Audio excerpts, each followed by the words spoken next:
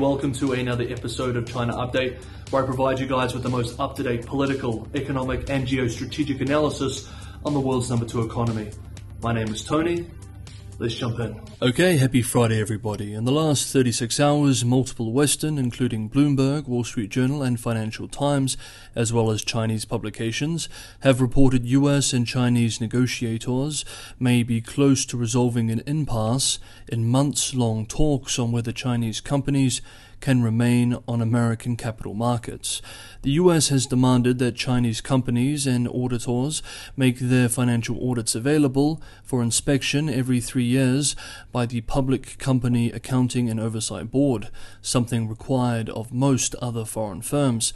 Chinese firms have enjoyed sidestepping this rule for many years, with pragmatic US regulators winking at the practice. But as these fair-weather days gave way to a more stormy era of competition and deep mistrust, Washington discontinued the leniency.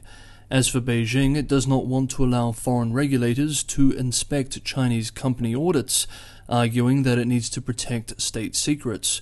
Indeed, earlier this month, we remember 5 state-owned Chinese companies said that they would voluntarily delist from US exchanges, though it is curious why ostensibly private companies would possess state secrets. At any rate, for months now, both sides appeared unwilling to back down, exacerbating market concerns that many Chinese ADRs, American Depository Receipts, would eventually be forced off US exchanges. But now, several outlets report a breakthrough towards a deal may be near. Quote, Chinese regulators have instructed major accounting firms to prepare to bring the audit work papers of the US-listed Chinese companies to Hong Kong, where they can be reviewed by the Public Company Accounting Oversight Board, according to a person who asked not to be identified, as the discussions are private. End quote. End quote. The China Securities Regulatory Commission recently informed some accounting firms and companies about the plan, the people said, adding that US accounting inspectors could arrive in Hong Kong as soon as next month. A final agreement can only be reached if the US side determines that it has full access to the audit working papers.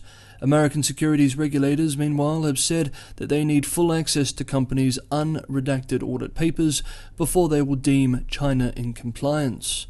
End quote. Some analysts remain skeptical that a deal can be reached, however. Quote, we have been here before, with reports, if I remember correctly, that popped PRC stocks soon after a state council meeting that tried to goose economic confidence. Perhaps this time they really are close, but I think skepticism is still warranted. End quote. After these optimistic reports first appeared in financial media, the Nasdaq Golden Dragon China Index jumped 6.3%. Next up, drought woes continue in many southern regions of the country, and poor Chongqing now has an outbreak to add to its fires and water shortages. Okay, so there is some construction in the room next to my office, so I've moved into a meeting room to continue with the recording.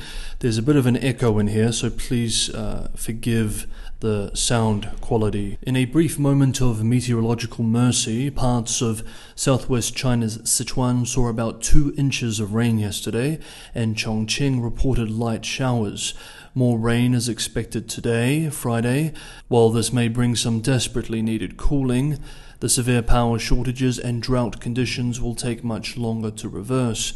Other regions have not been as fortunate. 104 counties, districts and cities in Jiangxi province, for example, have the highest level drought warnings today. Conditions for China's largest freshwater lake, the Poyang Lake Basin, continue to worsen, with emergency teams digging trenches to connect what fresh water is left to critical rice-growing regions.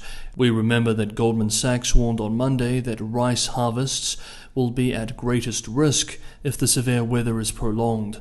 The 6 areas suffering drought, Sichuan, Chongqing, Hubei, Henan, Jiangxi, and Anhui, accounted for almost half of China's rice output last year.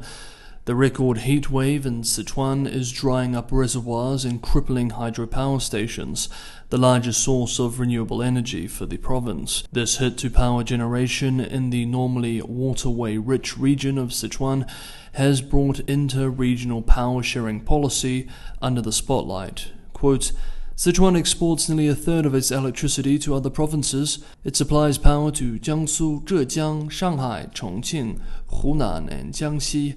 The arrangement is based on framework agreements among provincial governments that are hard to change. In the event of electricity shortages, local Sichuan grids have no authority to retain power for local use. Although the province has an overall surplus of energy in normal times, there will be a large shortage by 2025. End quote. In terms of economic impact of the power shortages, this week CITIC Securities Co. analysts estimated that power rationing will cut 1 percentage point from China's industrial added value growth in August. Some commentators argue that the power shortages should be viewed as a local challenge, which will have little effect on the national economy. Quote, the fundamental reason why Sichuan is rationing energy is its dependency on hydropower, which accounted for 81.6% of the province's power supply last year.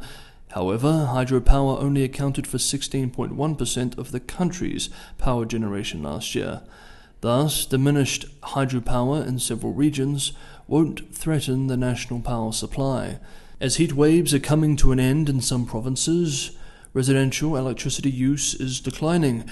Government policies will ensure the supply of coal as well as electricity. Stability of energy supply has been one of the main policy themes since December's annual Central Economic Work Conference. End quote. Moving into COVID concerns, as we have said, Chongqing has implemented compulsory testing measures for millions of residents, and some parts of the city are in lockdown. Another megacity, Shanghai, is also a little nervous today with 2 straight days of community cases. The next 48 hours will be critical for the city. In a piece of good news, however, the recent outbreaks in Hainan Province, Tibet, and Xinjiang appear to have been brought under control. Next up, the housing crisis, and this is quite a development. Hey guys, if you enjoyed the episode, don't forget to hit the like button, and for anyone who wants to go the extra mile and help me keep China Update sustainable, continue producing these videos every day, Patreon and Buy Me a Coffee links are in the description below. As always, thank you so much everybody for the ongoing support. UK-based Reuters reports today in an exclusive piece that some of China's state-backed financial institutions, including state-owned banks, are pushing back. Oh, there is a thunderstorm outside right now, a little bit of rain hopefully for the south, are pushing back on Beijing's calls to support the embattled property sector due to concerns about the impact of such exposure on their balance sheets. In recent weeks, Chinese authorities have held multiple closed-door meetings, which banks and other financial institutions were encouraged to support fundraising for developers. Indeed, we have been following leaks of these meetings. If Reuters' sources are accurate, it would appear that some of these institutions, even state-owned ones, do not want to touch property developers.